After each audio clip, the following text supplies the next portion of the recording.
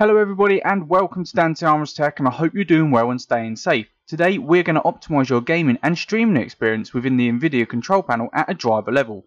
We're talking improved visuals, full optimisation for your GPU, increase those sweet frames and hopefully reduce that input lag.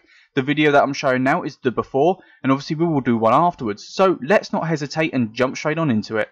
So first of all, you want to go to Nvidia Geforce, and now this Nvidia's Geforce drivers, which will keep your graphics cards up to date.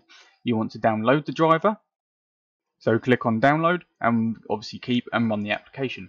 Once it's downloaded, it will bring up Nvidia Geforce, which also comes with the Nvidia control panel, and you want to make sure that you check for updates to make sure you are running the latest driver. Now you've done that, we can come out of that and go straight on into the Nvidia control panel.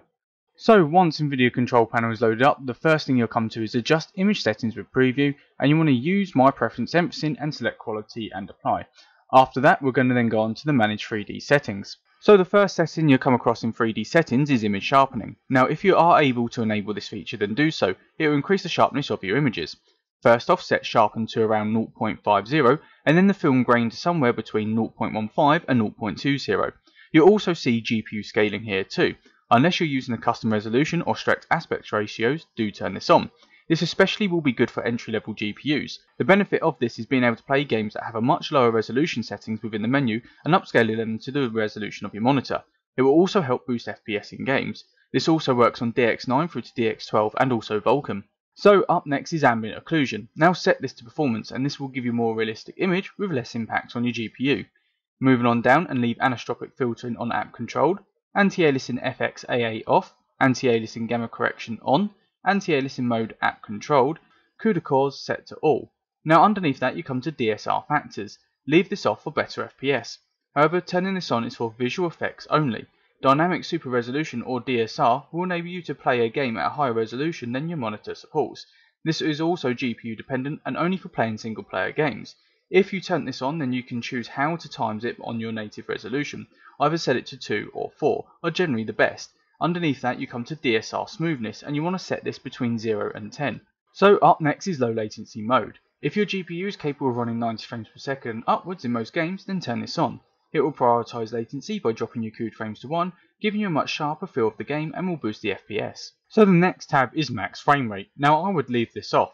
If however you want a smoother experience, then turn this on and set your FPS to the refresh rate of your monitor. This is now capped at a driver level, meaning games won't pass this FPS. However, it will give you a smoother and more stable feel at faster frame times. So up next is multi-frame sampled AA or MFAA. Leave this off for best FPS. Moving on down you come to Opengl Rendering. Now set this to the GPU that you have. However, if you have two GPUs, then set this to the GPU your monitors are connected to. To find that out, go to Configure SLI, Surround PhysX, and it will tell you which one. Moving on down the list we come to Power Management Mode next. You want this on maximum performance, giving the GPU all the power it needs and when it's called upon. After that we come to preferred refresh rate. Now if you have this option, switch it to the highest available. Moving on down you come to shader cache, leave that on. After that, texture filtering anisotropic filtering sample on. Negative load bias allow. Texture filtering quality high performance. Texture filtering trilinear optimization on. Threaded optimization auto. Triple buffering off. VSync off, and virtual reality pre-rendered frames set as 1. So moving on to the display tab, and up first is change resolution. On the right hand side you'll see the monitors that you have available. Go down to PC and select your native resolution. After that go to the right and select the refresh rate of your monitor. Once that is done, go down to apply the following settings, and you want to use the Nvidia color settings, desktop color depth set to highest, and also output dynamic range to full. So next tab is adjust desktop color settings. Here select the monitor you have games on if you have 2 or more monitors. Go to choose how color is set and click use Nvidia settings.